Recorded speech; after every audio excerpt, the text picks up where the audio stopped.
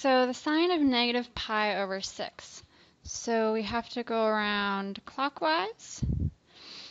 We find our reference angle is going to be pi over 6.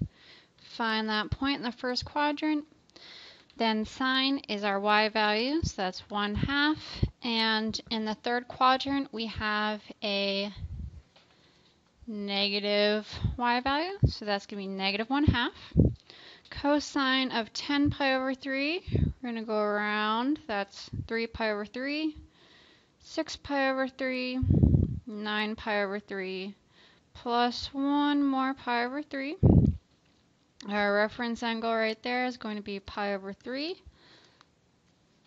Find that in the first quadrant, and we have 1/2.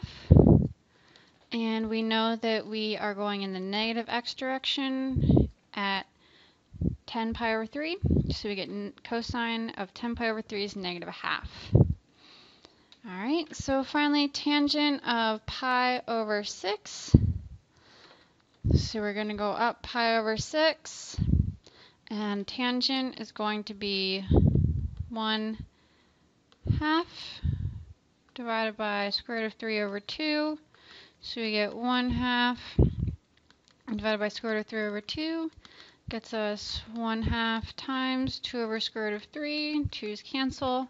So 1 over square root of 3, multiply top and bottom by square root of 3 to get square root of 3 over 3. And our sign over here is going to be positive.